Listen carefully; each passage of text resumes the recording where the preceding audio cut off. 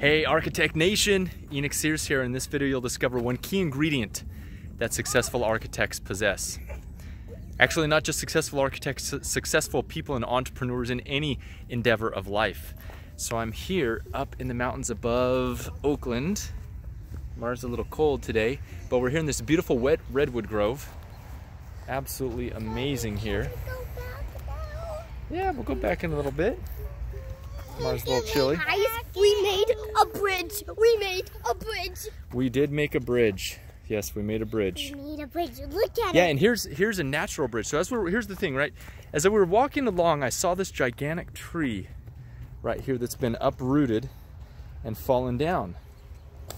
And the interesting thing about this tree and how it relates to today's parable is that as I looked at this tree very closely, I noticed something.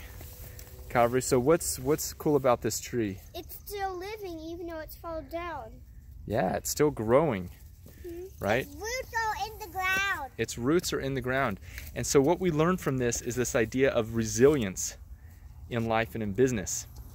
So remember back around 2008 when the economy actually went into the dumpers, I lost my job and I had to struggle, I had to hustle. Felt like the world was falling down. It felt like I was this tree that was laying here on the ground. But just like this tree has life, just like this tree continues to grow and continues to thrive, I as well wasn't going to give up. And I know that you've had times like that in your life as well, where you've had crazy things happen and you've pulled back. It hasn't killed you, right? So the parable of the tree here is that what doesn't kill you makes you stronger, right? Like we learn. So in this game of architecture, in this game of business, in this game of entrepreneurship, those who succeed are those who are willing to go ahead and do what it takes without fear of failure, without fear of falling over, right? Because just like this tree has life, you have life in you. And so see this, you know, in the game of architecture, one thing that I see that holds architects back is a reluctance to go out there and meet people, a reluctance to network, a reluctance to do business development, fear of calling new people, fear of getting outside of ourselves.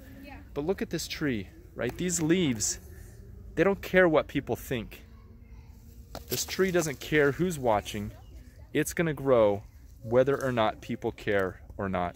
So what I'd have you do, I have you consider that the same life that flows through the veins of this tree, so you're going to hear my kids fighting in the background there, is the same life force that courses through your veins. And that as long as you're not dead, you will succeed. So I encourage you to be resilient, go out there, do what it takes. Don't worry about who's looking at you or who cares about what you're doing. I want my jacket. Okay, we'll go in a minute. She wants her jacket. Anyways, we're out of here before my kids fall off this teeter-totter over here.